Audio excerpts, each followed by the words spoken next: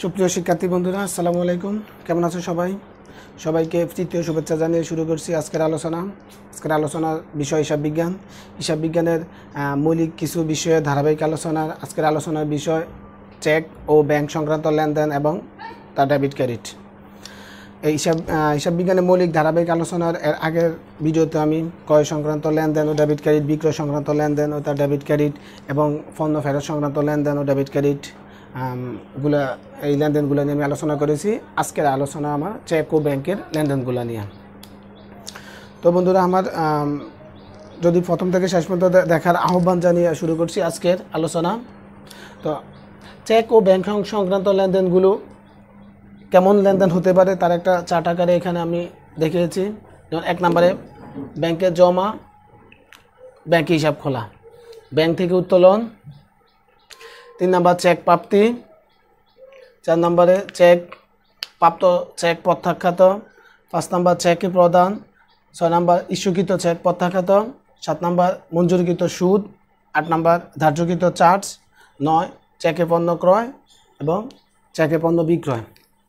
তো বন্ধুরা, একটু বলে রাখি, চেক নামে কোনো হিসাব হয় না। চেকের হিসাবগুলোই ব্যাংক হিসাবে চলে যায়। কোনো চেক পাওয়া ব্যাংক হিসাব ডেবিট হবে, আর কোনো চেক প্রদান করা ব্যাংক হিসাব ক্রেডিট হবে। কোনো ব্যাংকে কোনো টাকা জমা দেওয়া ব্যাংক হিসাব ডেবিট হবে, ব্যাংক থেকে উত্তোলন করলে টাকা ব্যাংক হিসাব ক্রেডিট হবে। আচ্ছা, আলোচনায় প্রথমে আসি ব্যাংকে জমা, ব্যাংকে হিসাব খোলা। 1 নাম্বার, ব্যাংকে জমা বা ব্যাংকে হিসাব খোলা লেনদেনটা কিভাবে থাকতে পারে? ব্যাংকে জমা দেওয়া হলো, সরাসরি কথা লেখা থাকতে পারে, ব্যাংকে 5,000 বা 10,000 যে কোনো একটা টাকা থাকতে পারে। 5,000 টাকা জমা দেওয়া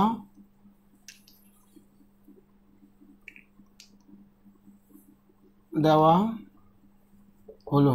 অথবা এই কথাটা এভাবে থাকতে পারে, ব্যাংকে 5,000 টাকা জমা দিয়ে একটি হিসাব খোলা হলো।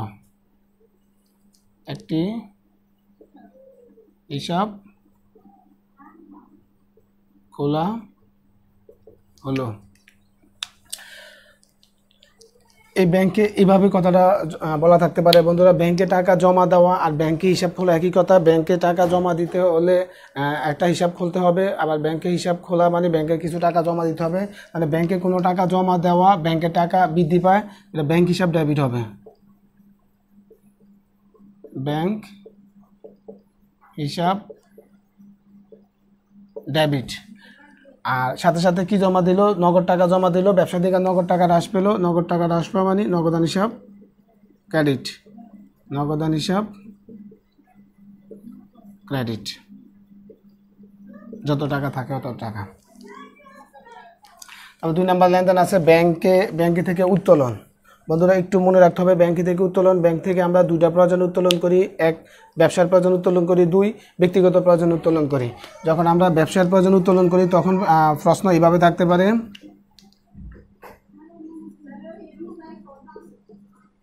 ব্যাংক থেকে উত্তোলন করা হলো।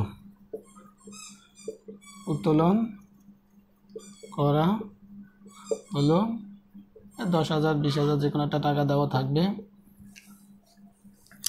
আর এই কথাটাই অন্যভাবে থাকতে পারে, ব্যাংক থেকে উত্তোলন করা, ব্যাংক থেকে ব্যবসায়ের প্রয়োজন উত্তোলন করা হলো। ব্যাংক থেকে ব্যবসায়ের প্রয়োজনে বা প্রতিষ্ঠানের প্রয়োজনে,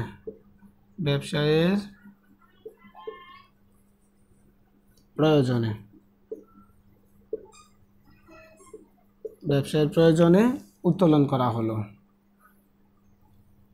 যত টাকা দেওয়া থাকে তত টাকা। তো ব্যাংক থেকে উত্তোলন করা হলো, ব্যাংক হিসাব ক্রেডিট।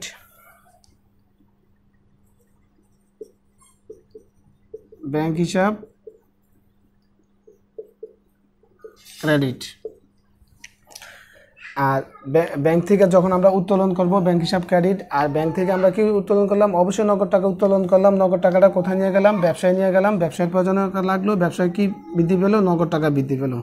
নগদান হিসাব ডেবিট। আর যদি এই কথাটাই এভাবে থাকে, ব্যক্তিগত প্রয়োজনে ব্যক্তিগত প্রয়োজনে, তাহলে প্রশ্নটা কীভাবে থাকবে? ব্যাংক থেকে ব্যক্তিগত প্রয়োজন অবশ্যই বলা থাকবে। আর এই যেখানে ব্যাংক থেকে উত্তোলন করা হলো কোনো প্রয়োজন লেখা নেই, যখন কোনো প্রয়োজন লেখা থাকবে না তখন অবশ্যই আমরা সেটা ব্যবসার প্রয়োজনে ধরে নিব। আর ব্যক্তিগত প্রয়োজন অবশ্যই থাকবে। কীভাবে প্রশ্ন হলো? ব্যাংক থেকে ব্যক্তিগত প্রয়োজনে 10,000 5,000 টাকা উত্তোলন করা হলো। তখন আর আমরা জানি ব্যবসায় কোনো টাকা যখন আমরা ব্যক্তিগত প্রয়োজনে নিয়ে যাই তখনই উত্তোলন। উত্তোলন হিসাব ডেবিট। উত্তোলন নিয়ে বন্ধুরা আমি অন্য একটা ভিডিওতে আরও বিস্তারিত আলোচনা করব। উত্তোলন হিসাব ডেবিট। আর ব্যাংক থেকে যেহেতু উত্তোলন করছে অবশ্যই ব্যাংক হিসাব ক্রেডিট। এই ছিল বন্ধুরা ব্যাংকে টাকা জমা দেওয়া এবং ব্যাংক থেকে টাকা উত্তোলন করা, লেনদেন ও ডেবিট ক্রেডিট। ব্যাংকে টাকা জমা দিলে ব্যাংক হিসাব ডেবিট, ব্যাংক থেকে টাকা উত্তোলন করলে ব্যাংক হিসাব ক্রেডিট মনে রাখতে হবে। তারপর আসি চেকের প্রাপ্তি। চেকের প্রাপ্তিটা সাধারণত কয়েক ধরনের হতে পারে। এক ধরনের একটা চেকে কার কাছ থেকে পাইছি একটা নাম থাকতে পারে, নাম বলতে এটা নাম থাকতে পারে। তারপরে 2 নম্বরে থাকতে পারে আমরা কোনো আয় হলে চেকে পেতে পারি, এবং 3 নম্বরে কোনো প্রাপ্য বিলের টাকা চেকে পেতে পারি। যেভাবে থাকুক আমরা চেকে পেলে ব্যাংক হিসাব ডেবিট, আর এদিকে যার কাছ থেকে পাবো ওই যে হিসাবটা থাকবে ওই হিসাবটা ক্রেডিট হবে। যেমন লেখা থাকবে, এটা নাম আমরা এটা ইউজ করি, মিনার নিকট থেকে 5,000 টাকা চেক পাওয়া গেল।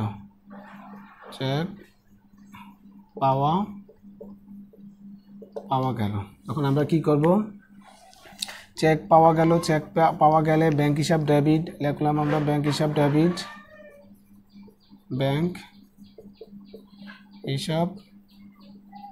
ডেবিট। আর সাথে সাথে আমরা কার কাছ থেকে পেলাম? মিনার কাছ থেকে। মিনা ব্যক্তিবাচক হিসাবে আমরা মনে রাখতে হবে যার কাছ থেকে টাকা পাই সে তাকে আমরা দেনাদার বলি, বা দেনাদার আধুনিক নাম আমরা প্রাপ্য হিসাব বলি। প্রাপ্য হিসাব ক্রেডিট। আর এখানে যদি এই নামের হিসাবটা হইলো, যদি কোনো আয় হইতো, যেমন ভাড়া চেকের প্রাপ্তি, তখন আমাদের কি হইতো? নগদ ব্যাংক হিসাব ডেবিট, এবং এদিকে ওই যে আয়ের নামটা থাকতো ওই নামটা হইতো ভাড়া হিসাব ক্রেডিট। যদি প্রাপ্য বিলের টাকা লেখা থাকতো, প্রাপ্য বিলের টাকা চেকে পাওয়া গেল, তখন কি হইতো? ব্যাংক হিসাব ডেবিট, আর ওই যে প্রাপ্য বিল থাকতো ওই প্রাপ্য বিল হিসাব ক্রেডিট। এই ছিল বন্ধু চেকে পাওয়ার লেনদেনটা। তারপর আসি এই প্রাপ্ত চেক যদি প্রত্যাখ্যাত হয়, এই মিনার নিকট থেকে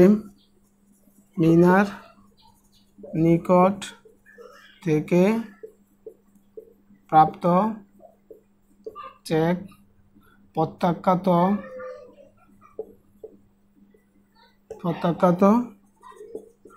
হয়ে ফেরত আসলো 5,000 টাকা চেক বা 2,000 টাকা যে কোনো একটা চেক। এখন এই মিনার নিকট থেকে প্রাপ্ত চেক প্রত্যাখ্যাত হয়ে ফেরত আসলে বন্ধুরা, এই যে আমরা প্রথম যে জাবেদা লিখছি এই জাবেদাটা উল্টে এদিকে লিখে দিলে হবে। তখন আমরা কি করছিলাম?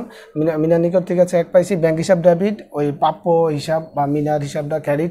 ঠিক এই জায়গায় আমরা কি করব? তার উল্টা বলতে প্রাপ্য হিসাব ডেবিট, প্রাপ্য বলতে কে? মিনা, লিখে দিই আমরা মিনা হিসাব ডেবিট, আর ব্যাংক হিসাব ক্রেডিট। আগের জাবেদাটা আমরা উল্টে লিখে দিলে এটা হয়ে যাব। এই ছিল বন্ধুরা চেকের প্রাপ্তি এবং প্রাপ্ত চেক প্রত্যাখ্যাত হলে তার ডেবিট ক্রেডিট। তারপরে আসবো আমরা চেকের প্রদান এবং ইস্যুকৃত চেক প্রত্যাখ্যাত। এটা হলো 5 নম্বর লেনদেন, চেকের প্রদান এবং ইস্যুকৃত। চেকের প্রদান যেন আমরা একটা লিখি,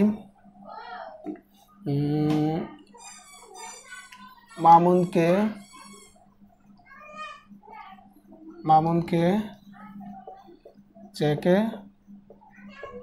প্রদান করা হলো 10,000 টাকা। এই মামুনকে এই জায়গায় আমরা মামুন না লিখে কোনো একটা আইন খরচের নাম লিখতাম, যেমন বেতন চেকে প্রদান করা হলো, একটা খরচের নাম লিখতে পারতাম বেতন চেকে প্রদান করা হলো, অথবা আমরা লিখতে পারতাম পদেয় বিলের টাকা চেকে প্রদান করা হলো, পদেয় বিলের টাকা চেকে প্রদান করা হলো। এই তিনটা যে কোনো একটা লিখতে পারতাম। যেভাবে লিখি চেকে প্রদান করলে বন্ধুরা ব্যাংক হিসাব ক্রেডিট লিখলাম আমরা, ব্যাংক হিসাব ক্রেডিট, ব্যাংক হিসাব ক্রেডিট। আর সাথে সাথে এই যে হিসাবটা থাকবো ওই হিসাবটা ডেবিট, যখন মামুন হিসাব থাকবো মামুন ডেবিট, যখন বেতন থাকবে বেতন ডেবিট, পদেয় বিল থাকলে পদেয় বিল ক্রেডিট। যদি আমরা মামুনটাই ধরি, মামুন এখানে আমাদের যেহেতু প্রদান করছি, আমরা কাকে টাকা প্রদান করি, ফাওনাদারকে টাকা প্রদান করি, আমাদেরকে ফাওনাদার অথবা পদেয় হিসাব আমরা যাই লিখতে পারি। পদেয় এখন কে মামুন হিসাব ডেবিট। আর যদি আমাদের বেতন চেকে প্রদান করা হলো তখন বেতন হিসাব ডেবিট, ব্যাংক হিসাব ক্রেডিট। পদেয় বিলের টাকা চেকে প্রদান করা, পদেয় বিল হিসাব ডেবিট, ব্যাংক হিসাব ক্রেডিট। 6 নম্বরে এই চেকটা ইস্যুকৃত চেকটা মামুনকে ইস্যুকৃত চেক প্রত্যাখ্যাত হলে, মামুনকে ইস্যুকৃত চেক প্রত্যাখ্যাত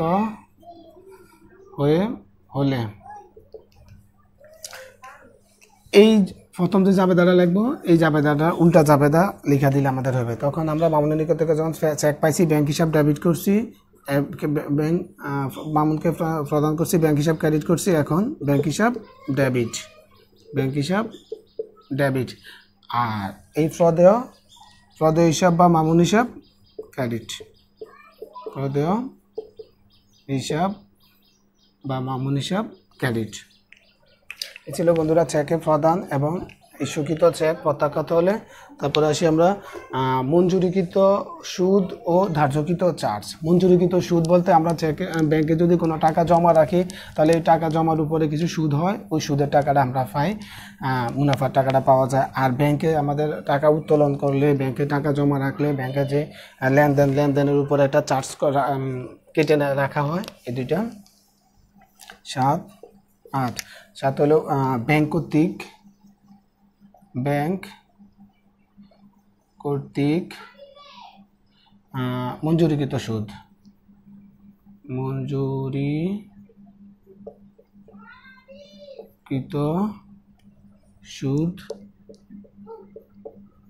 500 টাকা। আর এটা হলো ব্যাংক কর্তৃক ধার্যকৃত চার্জ,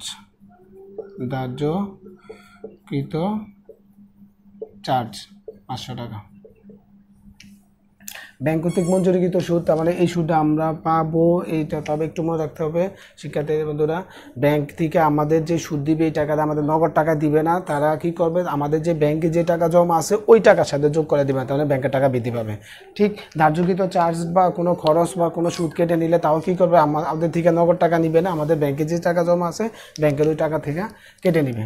তাহলে মঞ্জুরিকৃত সুদের টাকাটা ব্যাংকের টাকা বৃদ্ধি পাবে, ব্যাংক হিসাব ডেবিট, ব্যাংক হিসাব ডেবিট।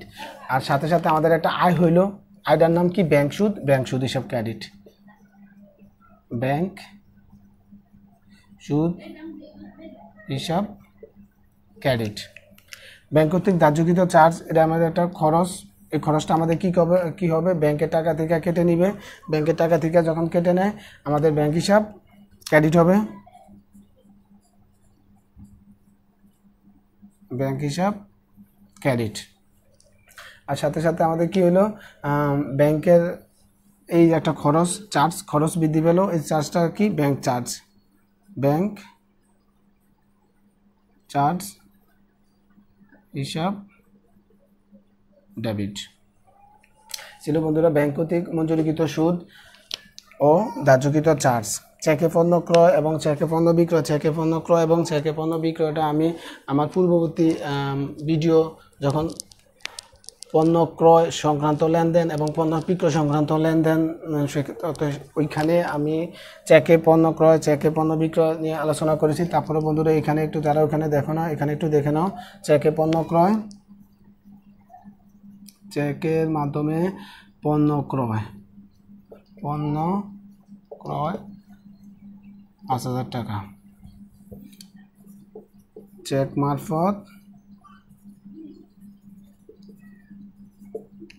মারফত পণ্য বিক্রয় 5,000 টাকা।